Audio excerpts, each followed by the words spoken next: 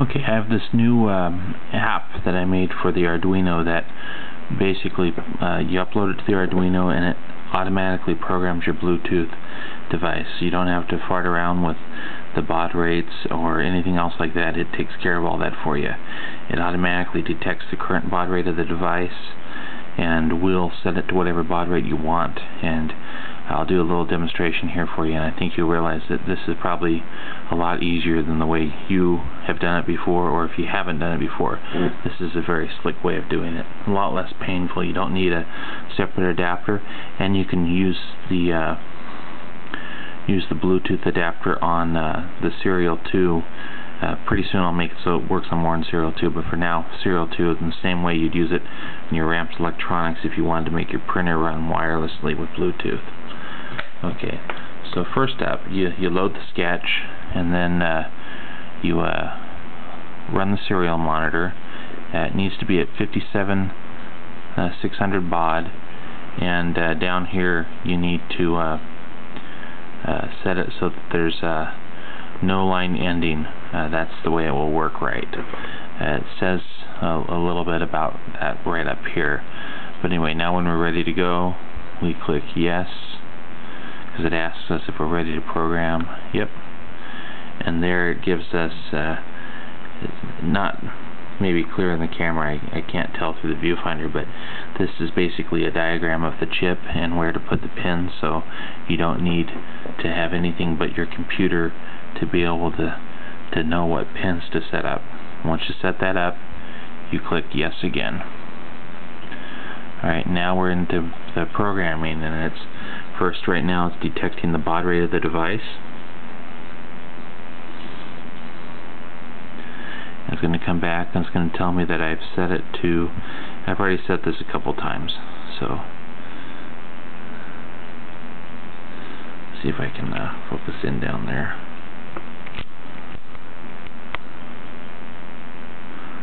Alright, it says 1152 is set.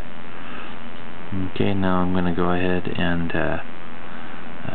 go up here to the top. I'm going to go ahead and change the baud rate just to show you. Alright, and it gives me the option, the different options. I'm going to go make it number 6, which is 38,400. Go ahead and click 6 and wait a couple seconds, and you'll see that it automatically changed the baud rate for me, at least according to this, but it's actually changed the baud rate on the device. This is a little bit buggy sometimes, but it looks like it's working now, where it will go through and you'll have to go through it again, but it changes it.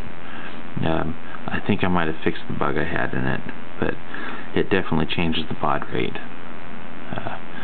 Alright, device baud rate is 38,400, Bluetooth module. Alright, let's go ahead and change this back to what it was, which is 1115. So let's go ahead and menu options 1. Alright, let's go ahead and change it back to 8, which is 1115,200. I'm just going to go ahead and do a little bit of thinking. There we go. It's checking the baud rates.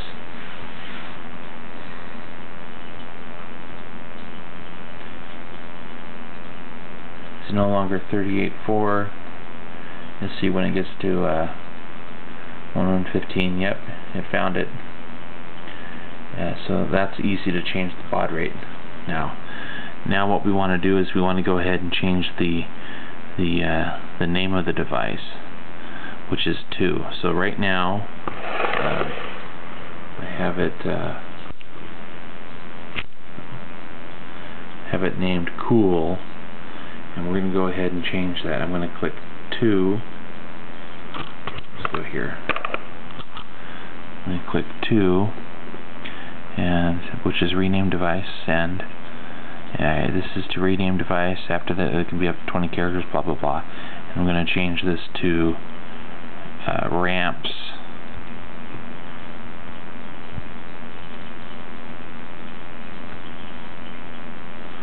board. Go ahead and send that. Alright, and then you gotta wait 4 or 5 seconds. Device setup complete. Okay, now let's go over here, and we're looking for this Cool. Let me refresh. Takes a little bit sometimes.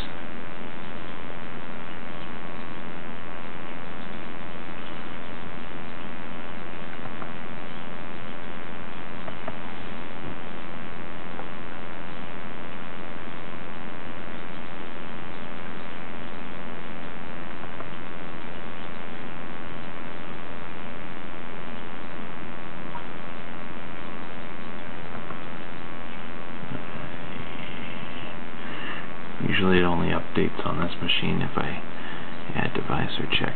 Now it's checking devices, but it's definitely changed. Let me go here. Oh, there we go. Now you can see it's changed. It just takes a little bit of time, but it was already changed, and that's talking to the Bluetooth device that we're working on right now. But we don't have the password set, so now we go back over here and we look at our commands. Let me see if I can autofocus that a little bit better. Okay, we've got our commands, and let's go ahead and go option 3 here and go send. And it's going to ask us for a password, and let's make it 1234. I just entered 1234 up top. Click send.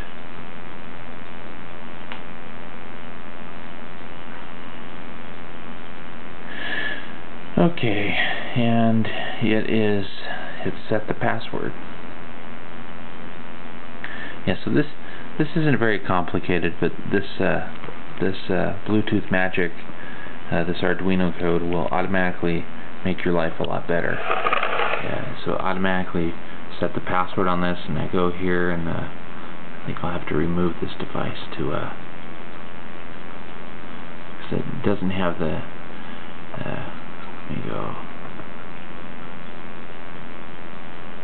remove device. Yes. Yeah, Windows, the Bluetooth dongles aren't the slickest thing once you remove or add a device, but anyway, it doesn't always detect when you have lost your pairing. Okay, there we go. Go next. And remember, we made the password 1234. Enter the device pairing code 1234, and now we're paired. Anyway, that was basically it. The Bluetooth device is now programmed. All I did was load the Arduino code onto the Ramps board, follow the instructions to hook up this Bluetooth cable, and then ran the serial monitor at 57.6 baud and set it to no line ending. Let me go down here. There's a couple options you can choose when you're working the serial monitor. Set it to no line ending and 57.600 baud, and you will run, and it will work really well and make your life a lot easier. So setup instructions go from complicated 10 or 12 pages. Go from complicated 10 or 12 pages of instructions and extra serial adapters and extra code to just this. Anyway, hope you enjoy it. It's going to be posted on RepRap's website and on Thingiverse. I'll put the links below. Software is free to use. It should ease and simplify your setup of Bluetooth device.